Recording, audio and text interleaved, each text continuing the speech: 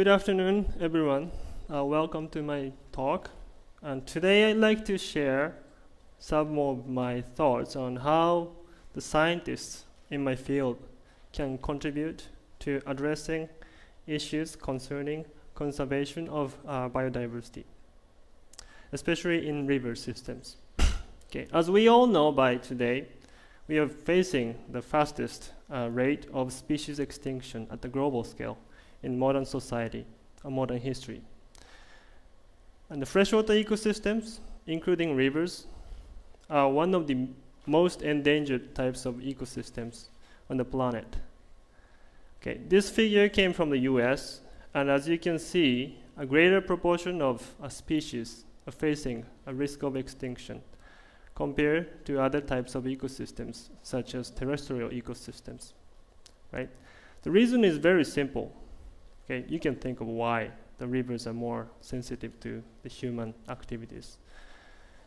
They accumulate and they receive most of the impacts of our influences from the human activities that take place in upstream catchment areas, right?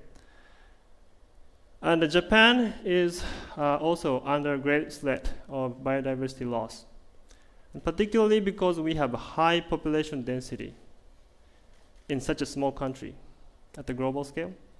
So it is a great challenge for us to strike a good balance between the need of protecting nature and the need for development of land and also the prevention of disasters, right? So in this context, I am committed as a scientist to address 3 critical questions, right? So first, we need to know why and how species diversity or endangered species matter to us. The answer to this question would provide us a good logical reasons to invest money and time for protecting them. Secondly, we also need to know the root causes of environmental degradation. So with the knowledge about what is causing degradation, the managers or we can do a better job to come up with ways to fix the problems effectively and efficiently. Right. And third, we also need to know where the remaining important ecological functions exist in our society, world. Right. Ecological functions refers to the processes that are important in maintaining populations of particular species. That's what I mean here. Right. With this information, we can prioritize sites or locations that need to be conserved or protected with high priority. So we can do a better job in our conservation or protection of nature, right? So, I'm sorry. So this is how we do our research. I'll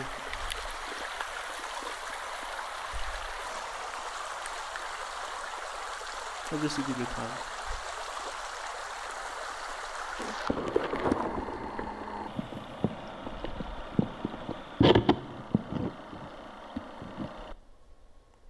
Right. So reading rivers, by which I mean understanding rivers, okay, through the field-based observations. That requires us to feel what the target organisms feel, or to see what the target organisms to see. That way we can better understand how the system works. Okay? And we also use almost anything that we believe would help us to read rivers, including not only fish. We also look at the bugs, insects, and plants, sediment, soil, and so on. And also a variety of knowledge from different disciplines, including biology, geomorphology, hydrology, hydraulics, will be very useful when reading rivers. So now I'd like to introduce some research results briefly, corresponding to one of each of my critical questions. So firstly, I and my colleagues tried to evaluate the cultural benefits provided by rivers. So what we did is we counted the number of people visiting rivers for different purposes. Okay? And at the same time, we counted number of species of fish in each river We surveyed almost all large river systems across our country, which was more than 100. And what we found is that in rivers where we see higher species richness of fish, there are more people using those places for different recreational purposes, such as fishing or for just having fun. Okay. What this tells us is that there's a chance that if we lose a species richness, then there's a risk that we're going to lose some cultural benefits we receive from river systems. Right.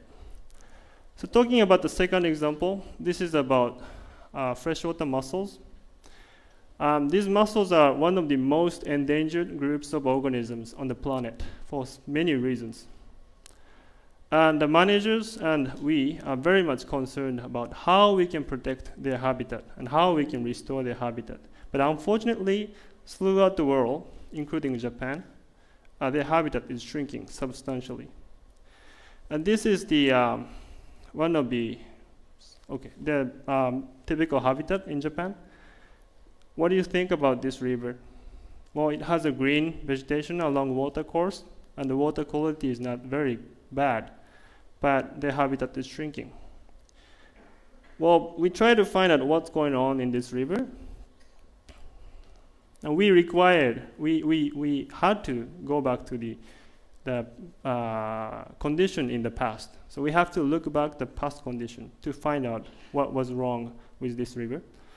So over the period of about 30 or 40 years, the landscape level appearance changed substantially. Okay. Basically, we have more vegetation now compared to the past condition, which may sound good to you, but it's not. Right. The other way of looking at reading this river was looking at the topography of riverbed, okay, which cannot be easily seen from the ground. You have to go under the water. And what we found is there's an unusual rate of erosion going on underwater, which cannot be explained by any natural processes. Okay, and this was about like 20 meters deep, which cannot happen in nature. So then putting all this information together, we came up with the conceptual model and also the scientific rigorous analysis. We concluded that construction of dams and also the extraction of sediments from river channel in upstream area was the main cause of the ecosystem degradation in downstream areas. Right. So with this kind of information, we and river managers now at least know what is causing the degradation. So there's a clue for what they can do to restore or conserve or protect their habitat. Right. So third example, this is about commercially valuable species, salmon. Right. This is the life history of this salmon. Okay. They hatch from the egg in rivers, and then they migrate down to the ocean. And after spending several years in the ocean, they come back to lay their eggs again. This is their life cycle. Incubation period of eggs is critical for their life cycle. And water environment, having a particular temperature, is critical for their successful development. Right. So by the end of this, by doing this research, what we found is simply saying there's a places where we receive a lot of, they receive a lot of influences from groundwater coming up from the riverbed, right? So this is where we did survey. Toyohiro River, you're familiar with this. And the Toyohiro River flows through the center of our Sapporo city, where nearly 2 million people live. So you can imagine how much human influences this river can receive. But amazingly, in some locations, this river is still receiving a substantial amount of groundwater recharge from the riverbed, which again cannot be seen by just by looking at the river from the ground. And this water coming from these locations are very unique, and they are different in terms of water chemistry and also temperature regime compared to the stream water. And then what we found is the locations where the salmon, they spawn, they lay eggs in cold winter period, match exactly with the locations of these groundwater places. Okay.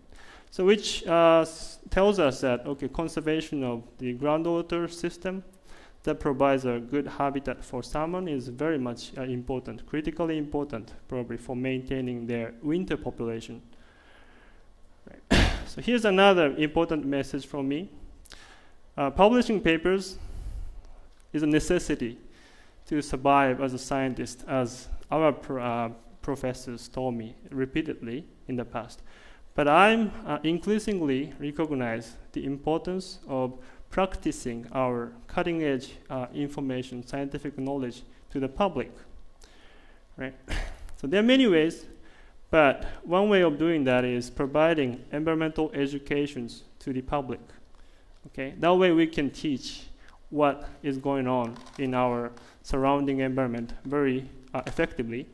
So in my lab, at least, I urge most of my graduate students to participate in those kind of activities as much as possible and share the knowledge with the general public.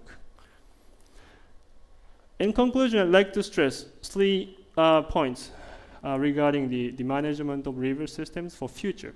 Right? First of all, we should respect nature.